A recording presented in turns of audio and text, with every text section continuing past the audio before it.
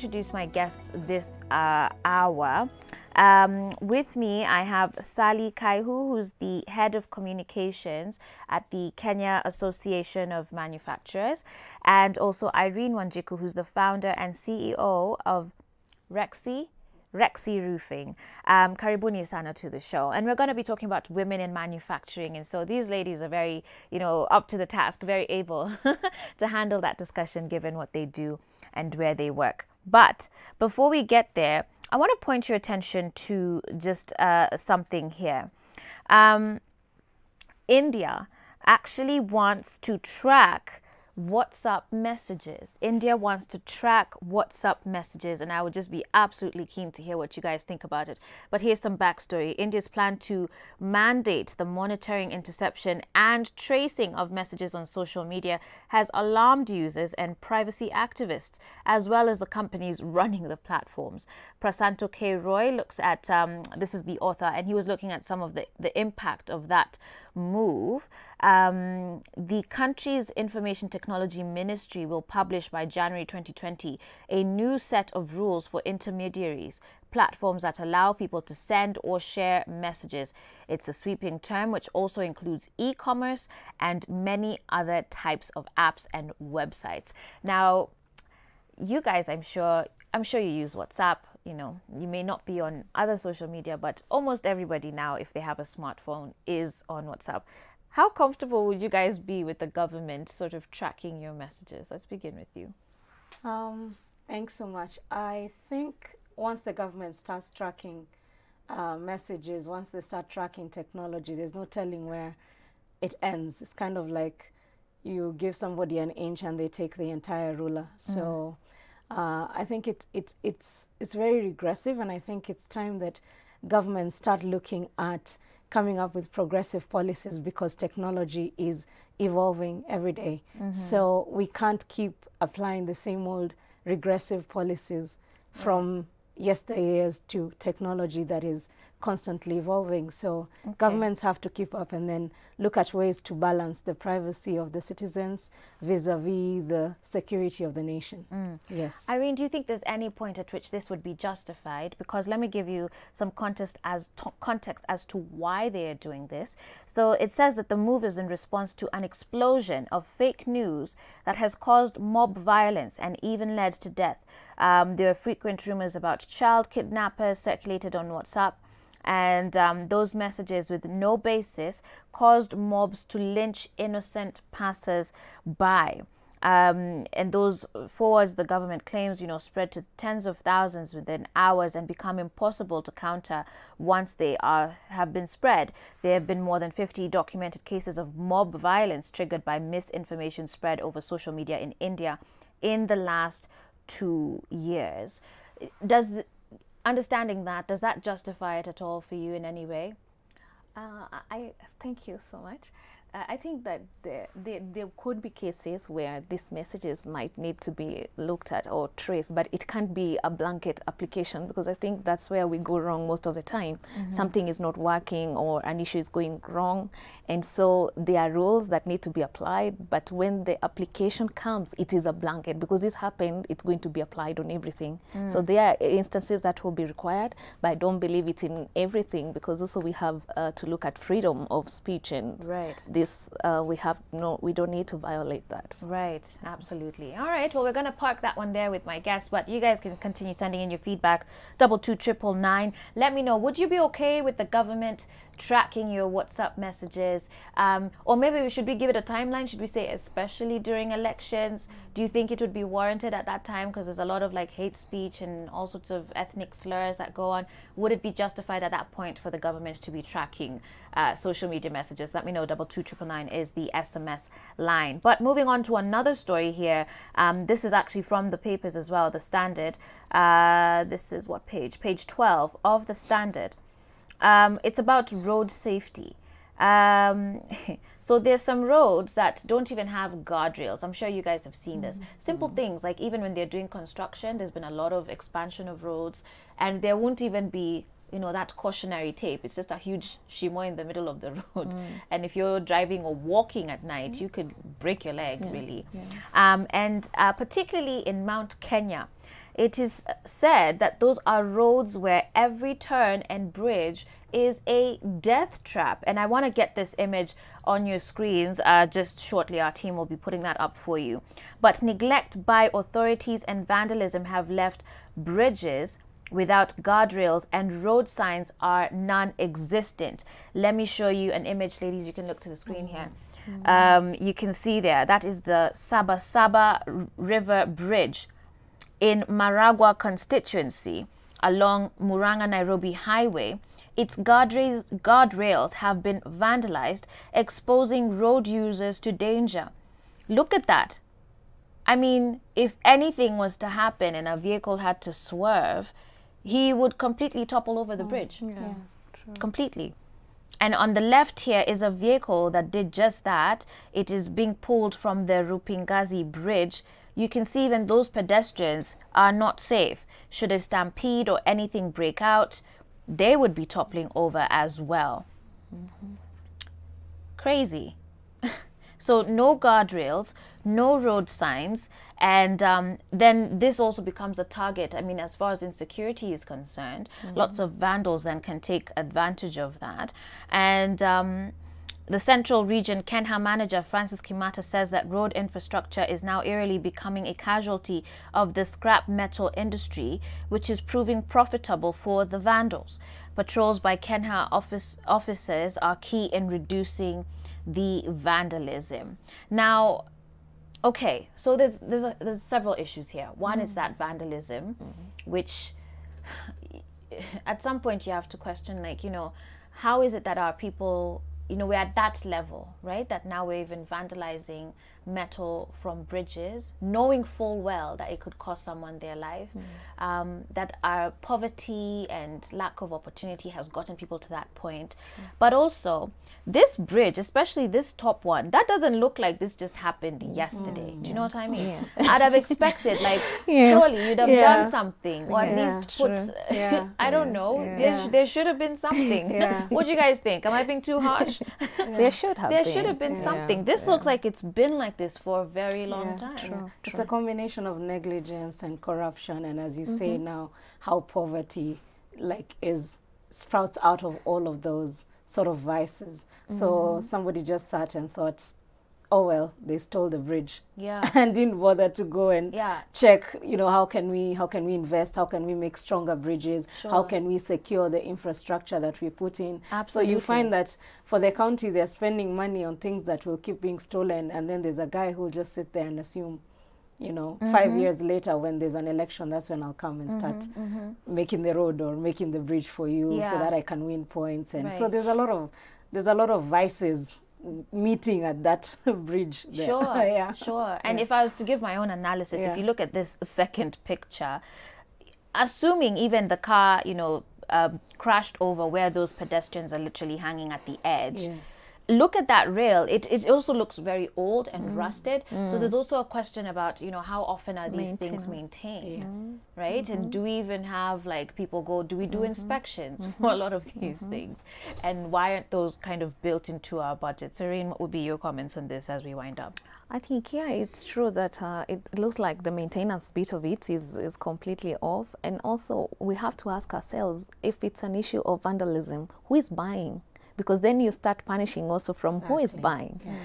Because like now, you know, if you're caught, let's say with a stolen phone, there is going to be a penalty for you to pay. So I feel that there's really a lot that needs to be done on the controls, on the vandalism if you're caught buying.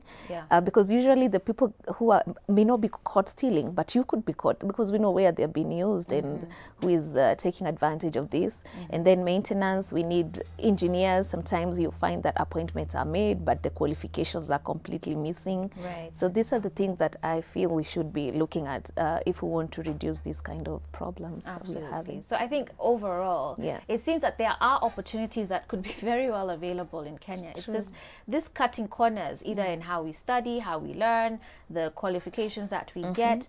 It's not helping any of us. Yeah, it's true. really not helping any of us. True. Anyway, you guys can send me your feedback on that. 22999 is the SMS line. Let's move on though, or at least let me introduce, because I know I need to go on break soon.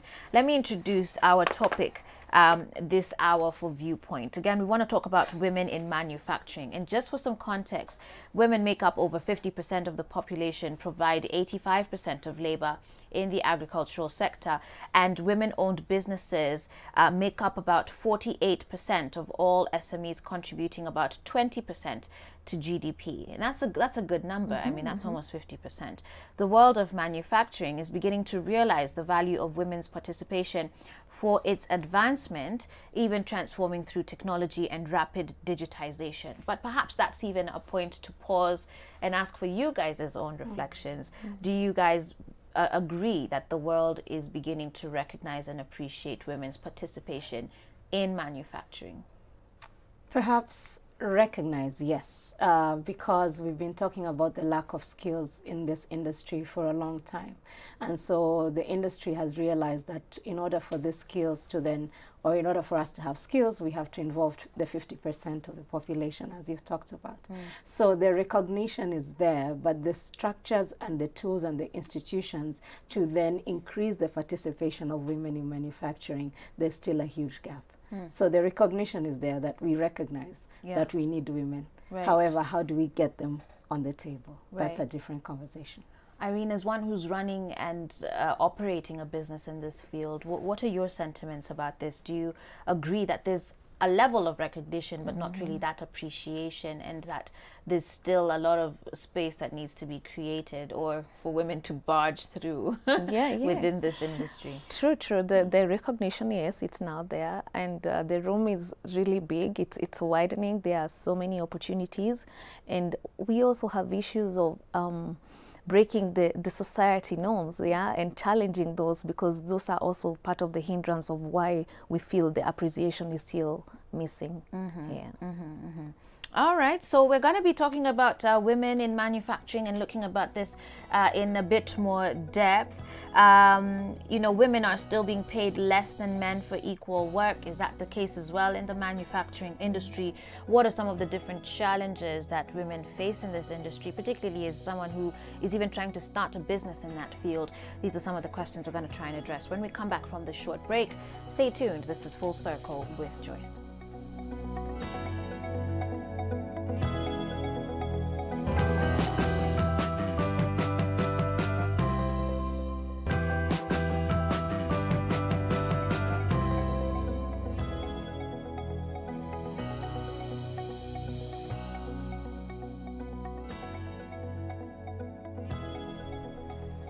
All right, guys, welcome back to the show. And shout out to you, Prince Moon. You're watching us from Eldoret, Kidiwa. And Precious Emmy, you say you're inside the circle. I love it. Good morning to you too. Asante Sana for being a part of the show and tuning in to Full Circle this morning. I do appreciate you. Remember, you can continue sending in your feedback, 22999. I'll be looking out for your comments on Instagram, on Facebook as well.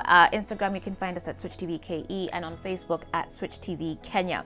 And I'm here with my guests, Sally and Irene, as we talk about women in manufacturing. Now, Sally, let's talk about the overall or the general position of women in the manufacturing industry in Kenya. Are they visible? Again, this is one of those fields that, you know, a lot of times it's sort of been perceived that way. Is that the case though? Are they visible? They're starting to become visible. Let's just say in the formal manufacturing employment, formal employment in the manufacturing sector, men are still taking up 72% of that chunk. When we are talking about medium, small, micro businesses, women are about 35% employed in formal SMEs. Yeah. So there's a visibility, it's just not as much as it could be. And you're right in saying that women are relegated to, you know, to hiyo ni kazi ya wanaume. So even when you get into manufacturing, the expectation is that you start making yogurt in your house, or you start making hair products in your house, or you just get into cottage industries and small businesses, and you're kind of marooned in those sort of boxes. But it's very hard to then see women going to steel manufacturing where the money really is at, because the country is spending a lot in infrastructure development. So what percentage of women in this country are reaping from the investments of the government? Which women are in metal and steel and plastics and rubber and you know, so all these big sectors that have the big investments and the big money, there's not so much representation of women. So you find a lot of women are actually, and I don't know, maybe this is something that Irene will touch on, but I don't know if this is also part of a cultural thing, but also where's the institutional support? Because you'll find that maybe the institutional and the policy supports women to just grow from agricultural based businesses into food sector in manufacturing, because they're linked and not farther than that. So where's the institutional support to prop women to go into cement manufacturing and such? So I think that the numbers are not looking too bad. They could be worse, but we can't always do that. Like as a country, we can't always say, you know, we could have been worse. We have to look at where the world is going and see how we can stay ahead of the curve. And I think putting women in the manufacturing sector and enabling them to be productive in that sector and to participate in that sector will put us ahead of the curve towards achieving our economic goals as a country. All right, Yes. all right. So Yes. I think we'll come back to that question about culture, policy, institutional support. But first, let's hear a bit from Irene, and just a bit about your story. You are a founder and a CEO of a manufacturing company. So you started this when, 2011? 2011, yes. What happened in your mind? Like, is this something you studied? Not even really, because I had been working in the construction industry, but doing the jobs that I would say society expects that you're doing. You know, you're doing office jobs, not really out there. Okay. But and then I thought that, you know, this needed to change. And I remember one time I was listening to Tabitha Karanja, CEO of Keroche breweries, and I had her saying that, you know, we shouldn't be confined in boxes, that is just for women, this is for men. So when I thought in 2011, I said, you know, I can challenge this, because So being you in went construction. from a desk job in a construction company. Yes. Were you doing, like, what were you doing? Just I was doing office work, personal assistant jobs. Are you serious? Yeah. Wow. Yeah. And so this is how we're going to role play this. You literally woke up from doing, like, say, an office assistant or admin, which is still valuable jobs. We're not shutting those down. Still great jobs, and we need them. But you woke up and said, now I'm just going to take on the big guys and start my own company. Yes. Wow, that's pretty amazing. And now you founded Rexy Roofing.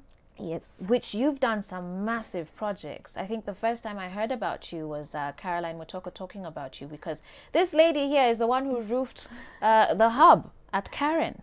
Yes, was that one of your first contracts? Our first major contract, yes, it was. It really was, and it's and I think this is where the idea of you can think bigger, and because the first instinct when we were told we would get the project, I thought no. But let me ask you about that, because I feel like this is where a lot of young people and women particularly get stuck. Yeah. Because literally you've come out of nowhere, right? True. And how do you then sort of build a portfolio or even present yourself in that meeting that you get that level? I mean, the hub is not a small place. It's true. So how did you position yourself for them to even take you seriously and say, you know what, I'm going to give this woman a chance? Because I think that's a lot of where women and young people really struggle, even with just finding a regular job. I think that sometimes we are afraid of fear, you know, and then you feel, because I'm afraid I can't do it. And I thought for me, it's doing it afraid. I went for the first meeting. In fact, I remember when I went for the first meeting to discuss the hub, I almost ran out because I thought, no, something is wrong. Why should I even be discussing this kind of a project? Yeah. I said, you know what? I will sit through it. Okay. Yeah. So the idea is you will be afraid, and that's normal to fear some of these contracts or even some of these meetings, but you still do it and you sit through and you listen. Right. And you say, yes, we will find a way to do it. Okay. Yeah. So that was Faith the mindset. it till you make it. Yes. Okay, I like it. I like it. But, you know, coming back to you, Sally, then, you know, one would always ask, because this is seemingly such a male-dominated industry, at least for the moment, you know, does that also then reflect in the rewards or the treatment, the remuneration to women then in the industry? Does it sort of follow the fact that it is male dominated and so men are the ones who can etch out a proper living within this industry? Maybe you can touch on that and how you can also encourage women to put aside that fear the same way that Irene did. I think, yes, there is still largely, again, going back to because we can't separate the cultural and the institutional. Culture always affects how institutions are then built, Sure. and then how they go ahead to either support or not support what the economy is doing. So they're very tight, they're very closely linked together. So I think I would agree with Irene is that a lot of women don't have the confidence to get into those offices. Of course, their confidence has been broken by a lot of things also in the past. Is the moment you get in, guys are like, you've come for this steel job and you're a woman. You know, already, even maybe it's even the guy who's serving you tea. True. Yeah, But already he has looked down on you because you're a woman. Hey, wewe umekuja kuchukua hii contract and you're a woman. So already that shines already your confidence, and you're going into a meeting. By the time you're getting there, you're thinking, I probably am not supposed to be sitting in this seat. I'm not supposed to be here. But again, as I said, there's also, what are the structures that we put in place to support women to do these things? Sure. Because even when you're starting a business, what we've discovered in the sector is that there's very little business development services designed to support women in manufacturing specifically. Very little. Okay. Very little services that can do that for you, that can help you put together a business plan, that can help your business know how to standardize productivity in terms of what is internationally certified. Sure. So there's very few businesses that can even help women businesses adapt to technology. Okay. Yeah. And Irene, then, following what Sally is talking about here, do you agree that there have been cultural, policy, institutional gaps? And as you answer that, just reflecting on your own experience, what are some of the different challenges that you, as someone who's in there like literally every day now, have experienced working in the manufacturing industry? It's true. It's true what Sally is saying. The cultural norms and how the society sees it, it's been very different, and how we've even been brought up. The idea is that women are better at what you'd call social productive works. You know, you should be in hospitality because you are kinder, you are warmer, but you could be all those things and still be assertive. Sure. Yeah. So I think that it's time that this has been a challenge. I mean, I remember there's a meeting I went for and somebody said, no, probably you will con us. How can you, a woman, you're telling us you can take up this project, you will not just sell us product, you even have a team that's going to fix. I don't think so. Yeah, because somebody says, because I know an engineer who also does this work, he's the one who is going to do it. Wow. So it's just because, you know, the idea was, it's not even, do you have an office, do you where do you operate from, where are the products from? Yeah. It was just based on the idea that you're you know, yeah. Yeah, but here you are breaking ceilings. I mean, you're going into steel now, yes. Which as Sally told us, that's where the money is. Yeah. So tunataka tukujue vizuri. Sisi ni mabeshti sasa, but mapema sana. But I mean, so now you're also trying to transition your business into deeper, I mean, I guess a deeper area of manufacturing. But I want you ladies to talk to me as we get ready to wrap up, though, about how important is it for women to have that network? And that you talked about mentorship from Tabitha Karanja. Yes. There's also a Women in Manufacturing WIM program that CAM, the Kenya Association of Manufacturers, runs. How important is that mentorship, that network, that collaboration, rather than competition, particularly among women in manufacturing? How important is that? I'll take those as your final comments from both of you. I'll just say it's important to have programs such as Women in Manufacturing, creating network platforms, because other than linking women to markets, access to markets, and linking women to other businesses that will help them grow, other than that, we create a space in the society for people to imagine women taking charge of this sector. Right. So it's just making it possible for that imagination to exist. Sure. That women can run this sector, and we can actually take Kenya to the next level in terms of the economy, because there's women in charge of steel sector, there's women in charge of metal. So is it something that someone can just join, or how do they take part? Yes, so when you're coming, you can join as part of the Kenya Association of Manufacturers. So WIM does not run as a separate program. We are under the umbrella of Kenya Association of Manufacturers, and we've even created an MSME hub where micros can join Kenya Association of Manufacturers. Great. So it's not just for big companies. Great. And we've made this subscription fee, annual fees very low, even for micros. So if you're a woman and you're in micro-CAM, you can either join the hub or join through the Women in Manufacturing program. All right. And we are happy to welcome you. Excellent. Yes. Irene? Yeah, I fully agree with that. I think the biggest thing that we are saying we need to change the norms, but you can't do it alone. So first is to identify like-minded people like CAM. I remember when I joined Kenya Association of Manufacturers, because we were having a lot of problems. We had issues of power, we had issues of licensing. It was a struggle each and every day. And I wondered, what do I do? And I realized you need those kind of networks, people who are saying, okay, let's come together, let's put our efforts together, and then we can be able to deliberate on these issues and have government even, advocacy. You can't do it alone. You have an idea, but you can take it to a bigger group with an idea. When we go to Women in Manufacturing, you find that a lot of women are doing manufacturing, but at very low scale. So we need to professionalize that. How do you do that? CAM offers even free programs to train you so that you make your business is no longer a lifestyle business. So it transforms to you becoming an employer, and you can grow it. And then together we break these barriers, because it's true, it's no longer about how independent can I be. It's how can we depend on each other so that we are able to move forward. That's a great line. So all this individualism that we've been pushing for and our independence, Kumbe, it's actually working against us. It's wrong. We need to partner. We need to collaborate. Yes, so that we can grow. True. Ladies, thank you so much for being here today. Thank you for your time. Congratulations to all of you for the great work you're doing. And young women and young manufacturers out there, you've heard there's a program here. There's even some free courses. So be sure to take advantage of that by signing up. I'm sure they can just head over to your website. Yes, come over to www.cam.co.ke. Great. Yes. All right, guys, we're going to take a short break now as we get ready to transition into our second hour. We're going to be talking about health and wellness, specifically cervical cancer, as well as zoonotic diseases. If you don't know what that is, I'll be explaining that for you shortly. But stay tuned. This is Full Circle with Joyce. See you at the top of the hour.